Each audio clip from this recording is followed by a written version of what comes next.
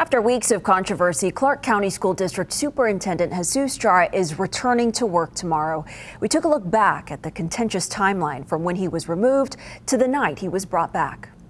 On October 28th, during a marathon Clark County School District Board meeting, trustees voted 4-3 to remove Jesus Jara as district superintendent. Because Jara was terminated for convenience by the board, he was set to be paid by the district until the end of his contract in January 2023. He makes $320,000 a year with another $100,000 in benefits. Then, on November 1st, ousted Jara approved $400,000 in raises for members of his executive cabinet.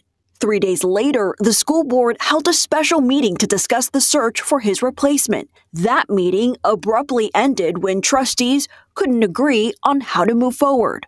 The drama amplified on November 5th when Jara's legal team demanded $2.65 million to buy out the rest of his contract and resolve allegations of harassment and retaliation from the board. Then, during the November 18th school board meeting, trustees considered whether to rescind Jara's contract termination.